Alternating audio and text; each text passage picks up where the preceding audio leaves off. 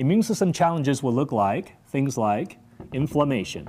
When we say a lot of disease caused by inflammation, it's true because inflammation is actually an immune system response. People think inflammation is like a boo-boo on their elbow. Like you twist your ankle's inflamed, it hurts, it's swollen. That is an immune system response when you twist your ankle.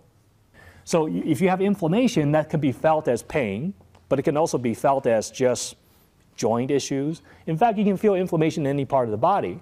So for example, inflammation in the brain is perceived as brain fog.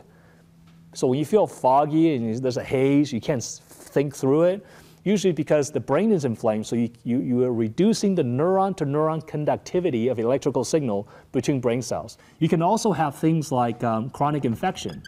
Chronic infection will be things that you catch, but you don't ever clear them, right? If you can't clear an infection, you have immune suppression of some sort. So that's an immune system challenge. So the brain immune gut axis dysfunction can also result in things like autoimmunity.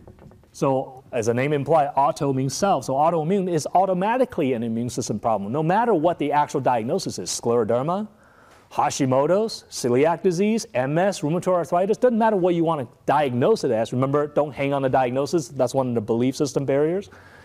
It's the fact that it's autoimmune, right? It's the immune system. So the target for any kind of autoimmune disease is really the immune system and how to modulate it rather than, oh, you have rheumatoid arthritis, so we're going to give you some joint treatment. No, the intervention is focused on the immune system. You can also have food sensitivities or chemical sensitivity. So consider food sensitivity as an immune system response, not a GI problem. Because a lot of people think food sensitivity is a GI problem. Yes, how you fix that might be elimination of certain food that you're sensitive to begin with, and then maybe healing leaky gut, but the sensitivity itself is an immune system response. So if you have multiple sensitivities to multiple foods, you got an immune system problem, which may be part of this brain immune gut axis dysfunction. Okay? So these are signs that tell you that you have an immune system problem,